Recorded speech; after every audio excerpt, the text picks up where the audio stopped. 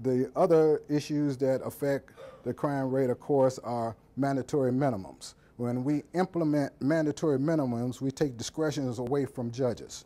Judges who otherwise would be able to determine the rehabilitative potential of an individual by listening to the testimony in trial, seeing what the support that an individual has from their family members or the community. Those issues no longer weigh into the judge's decision when we have mandatory minimums. The judge has to render a sentence that is in agreement with statutory law.